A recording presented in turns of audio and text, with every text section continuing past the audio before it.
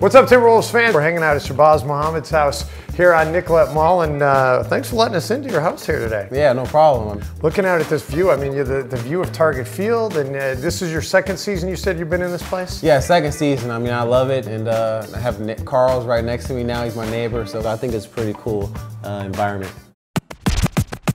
All right, so now we get the hoverboard out, and I worked out with you all summer. I know you are the opposite of lazy, but these things just scream lazy. Man, this thing is one of the most, I mean, it's so fun. I mean, like you just go around, I just go around in the kitchen. See, like you're going so fast, I thought you were gonna go right into the fridge, man. Yeah, see, it's like, now I can just stop, like right on the dime or spin. So you said Carl can't stay on it any No, other guy? Carl tries to come over and I'm like, dude, grab my arm. And he's like, man, I don't want to get on it. He's shaking. You know he wears a size 20, so he's already taking up the whole board. All right, so let's check out the fridge. I'm sure it's gonna be healthy because I know what Sir tells you you can't eat. Right.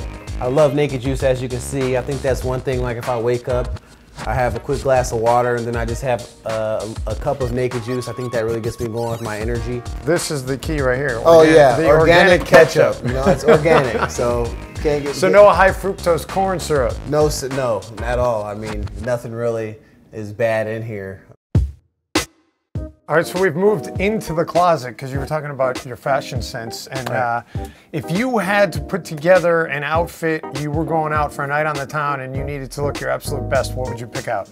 I'd probably pick one of these out. There's a designer called Saint Laurent that I really like, and in Balmain, I mean, they're made in Paris, and I mean, these are all Balmain jeans. They're pretty expensive.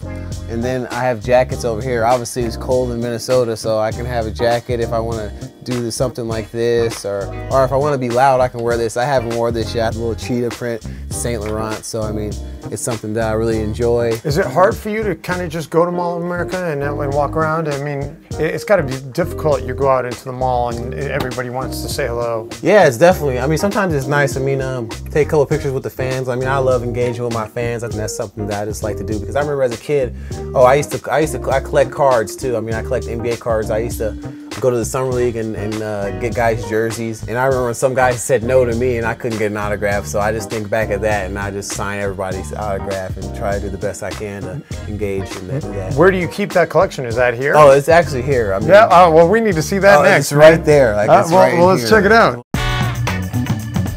Kobe's really my favorite player. I grew up watching Kobe a lot, so like, it's like I have Kobe C signed. And then like, this is so cool because this is a piece of Kobe's jersey. And this is one of my favorites because this is a Kareem, an old school Kareem, which is signed. And there's only one made, so it's like a one of one. So I mean, I need to get that in a case because it's worth a lot of money. So. Yeah, that's awesome. It's my third year now, and I think I'm maturing so much as a player. And the one thing about me is keeping my body right. I mean, because I always got to stay strong out there. So that's something that I really have to know and be conscious of. Awesome. Baz, appreciate it, man. Thanks for letting us into your home. No problem.